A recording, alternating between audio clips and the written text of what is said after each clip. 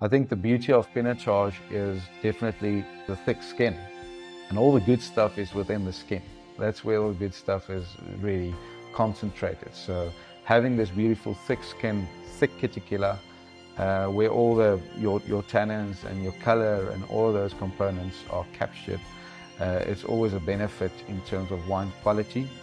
When you taste the wine, it really has an amazing tannin structure. So the tannin structure is so inherent, it's in its DNA. It's a niche product, it's small scale, it's selection, all of these things. It's a wine that needs to be cellared up. It's a wine that you want to be able to age. Talking about aging ability, if you take Pinotage compared to some of the other royal varietals, I always say that's the only way that a variety can show royalty is if it can age. In terms of its perfume, it reminds me of the great Saint Joseph.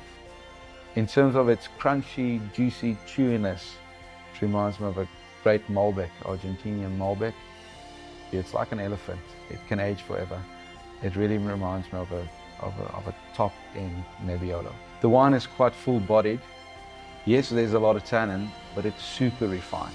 It's smooth, it's gentle, it's elegant, it's sophisticated, and this is exactly what we want with a high-end Pinotage, especially for the connoisseur out there.